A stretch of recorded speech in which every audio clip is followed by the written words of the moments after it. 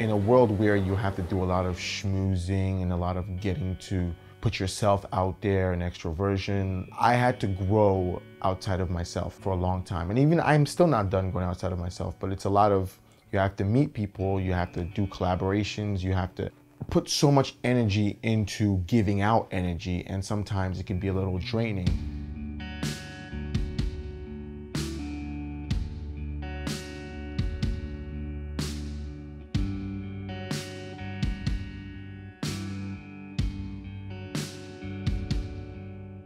Ike Slimster is a Nigerian-born and raised young man who basically moved to America in his late teens and blossomed into this artist slash comedian slash creative slash wild card who just delves into anything that motivates his creativity and basically sparks his mind and his imagination to go wherever he wants to go.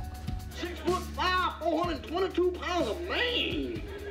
I have tons of stories from my childhood and tons of memories that actually, make me miss Nigeria so much, and basically fuels my creativity and fuels my personality and my vivaciousness and eccentricity that basically makes me have all these characters and craziness in my mind.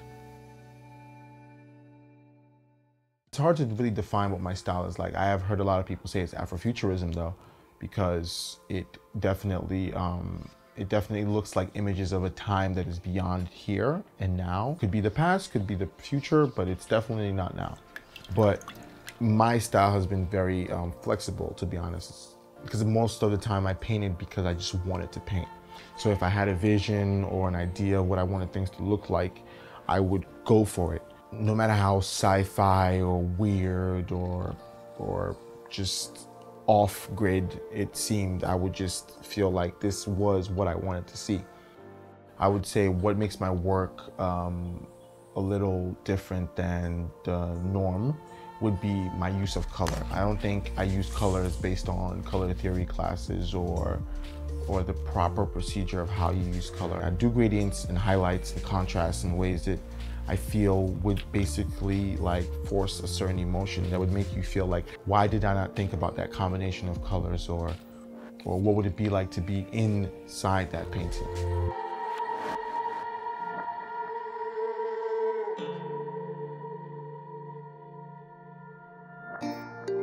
People are used to paintings being on a canvas, something they can feel.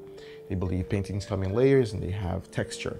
So digital painting makes humans feel a certain level of disconnect. Sometimes they love it when they first see it, but when they're told about the nature of digital painting, they have a certain disconnect. I try to create work anywhere I can, on anything that I can, on my computer, on my phone. I use the stylus on my phone, and sometimes I create art on the go. I could sketch, I could warp, I could play around with 3D design and experiment with it. But I try to infuse technology in my paintings to make things a little more different.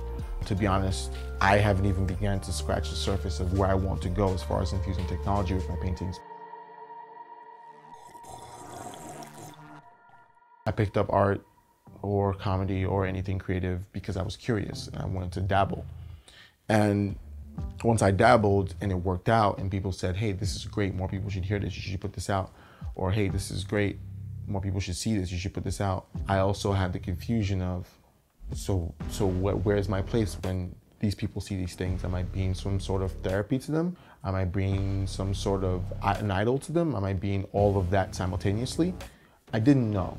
So I really don't know as far as purpose, but from the very few experiences that I've had, I've noticed that there are many other kids and there are many other people just like myself who have these visions and have these ideas and have these feelings that I feel and these things that I think that do not have the, energy or the inspiration or the motivation to put themselves out there.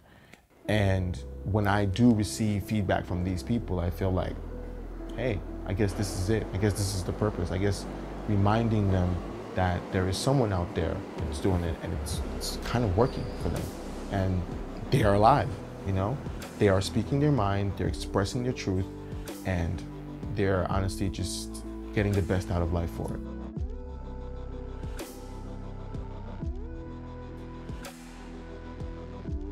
I want to go to a place where I do not have to take time away from creating and take all the energy that I could put into my work and put into my ventures and put into anything I do creatively with my mind. The hope is that I can work hard enough or preach my sermon or get my word out as much as possible and get to a point where it just speaks for itself. The art just speaks for itself, and I don't have to, how do I say it? Yeah, become a circus act. I don't have to do as much to get the point across, which would definitely be the dream, that anyone can have their art understood without having to use words.